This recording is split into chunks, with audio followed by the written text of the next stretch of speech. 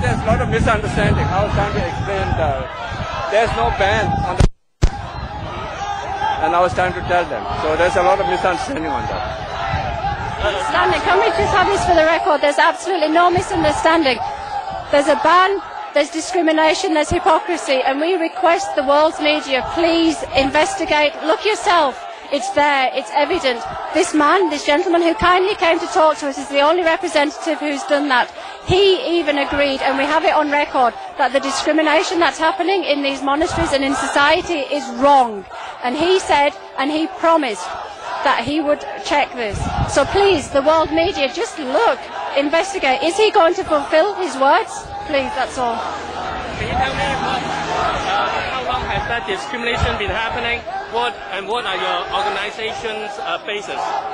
It's been happening since 1996, but aggressively since January this year.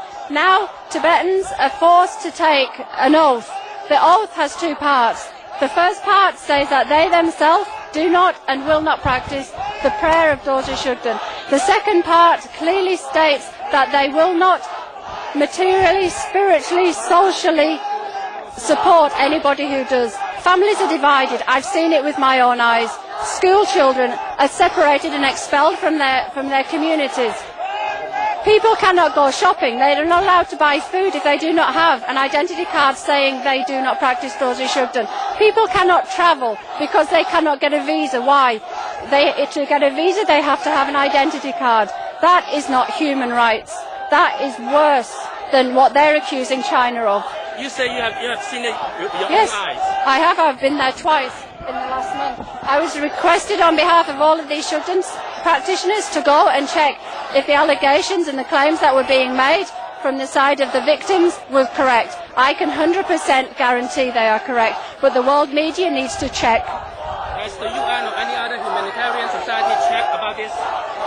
No, because right now it's coming to light. Today is the first day that, because we had made a request and it had a deadline of the 22nd of April, India time. That time passed at 10 o'clock US time, which is exactly the time when our demonstration began.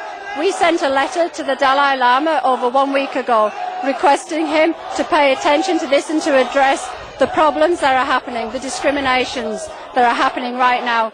He did not reply. The letter was sent by recorded delivery, by fax and by email to him and to every single member of his parliament. Nobody even acknowledged receipt. How many people do you think are in? Millions. They're everywhere, every country. This is a lineage practice. He's sitting in that teaching hall, or has been, and giving teachings from the same lineage that he's destroying by stopping this practice. So this has never been exposed before? No, he's not. Why? Because people are frightened. Because the people in India, they face persecution if they expose him. We're not under him. We can expose, but we need the world's press to go and look. And what are you guys again? We're all members of the Western Shugden Society. We're individual practitioners. There's no leader. We're under an umbrella organisation, talking with one voice and trying to accomplish one result, and that's religious freedom.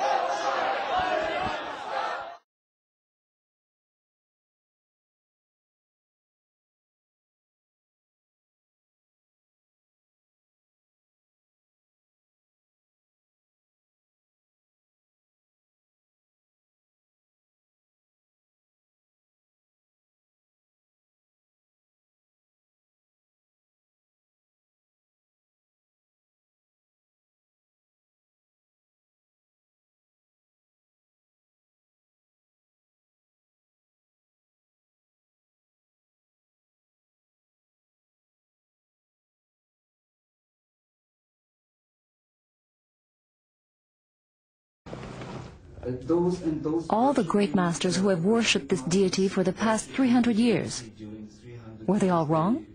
They are wrong. Wrong? Yes. Wrong. That is all His Holiness says about the old masters. A ban that shakes many Tibetan Buddhists at the core of their faith. In just one monastery in southern India, about 1,000 monks refuse to comply with the Dalai Lama's decision. Anonymous threats are spread against anyone who refuses to obey his directives. Whoever reveres Dorje Shugden must be targeted and firmly opposed. We must bring them before the public. They have to be killed. Among the targets are 2 young lamas. We will interrupt their lives and their activities. The disciplinary master of this monastery receives the following letter during our visit. You will be dead in 7 days' time. After expressing concern about the Dalai Lama's ban, this retired minister was attacked with a knife. He barely survived.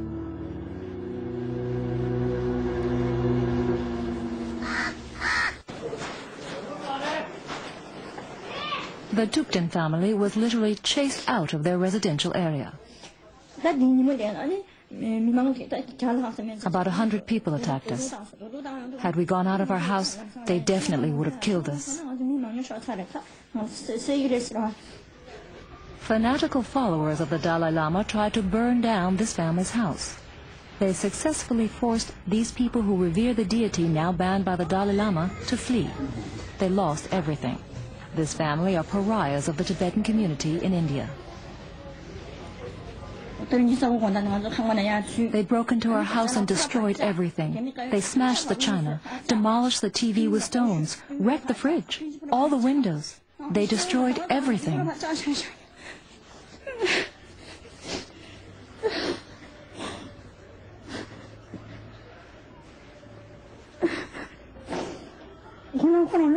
My husband worked 35 years for all this.